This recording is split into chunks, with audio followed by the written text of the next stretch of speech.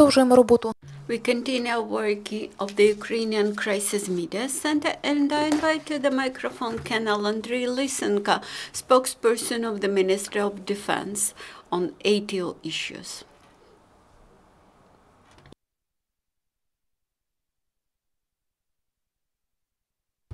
Good afternoon, dear colleagues. Please listen to the information about latest events in the ATO area and about military exercises of the Ukrainian servicemen. Lugansk sector, yesterday there was one military provocation on behalf of the militants near Lobacheva village. They opened fire from mortar gun of 120 millimeters caliber and have launched one mine bomb.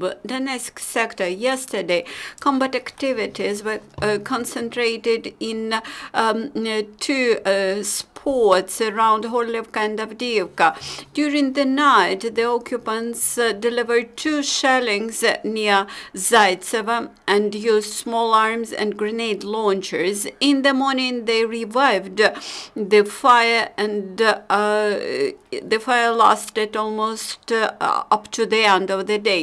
Besides Zaitseva, enemies opened fire from small arms over Ukrainian positions near Novgorodsk and Avdiivka and over Butivka mine fortified positions. In general, in the Donetsk sector, there were 10 military provocations on behalf of the militants. Mariupol sector, during the last 24 hours, the most tense situation was in Marienka village, where the occupants opened fire during more than 2 hours and used mortars and grenade launchers. In Starognativka, the Russian occupational troops used AIVs. During this incident, Ukrainian servicemen had to open fire in response.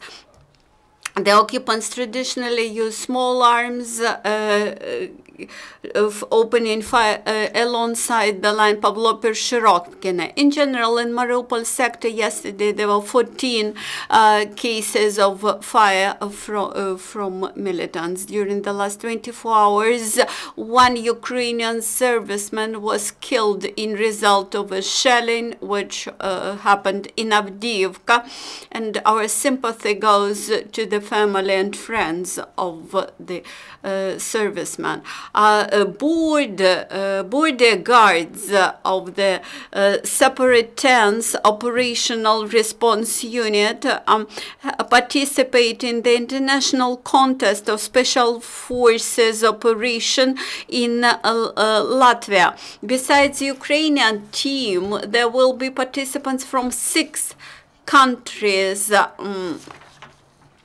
In Mariupol, members of the reconnaissance and intelligence teams were awarded with awards, special signs, and new higher ranks. And they also received congratulations from school children in Mariupol. Any questions? Since there are no questions, thank you very much.